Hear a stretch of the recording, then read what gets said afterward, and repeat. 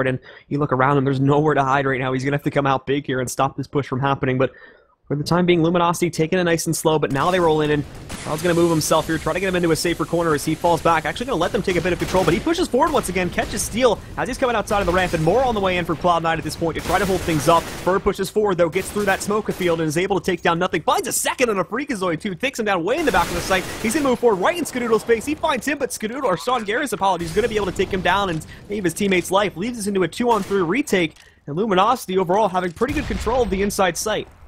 This is going to be a save call. Skadoodle's just got to be careful as he exits. He's very low HP, can't take a single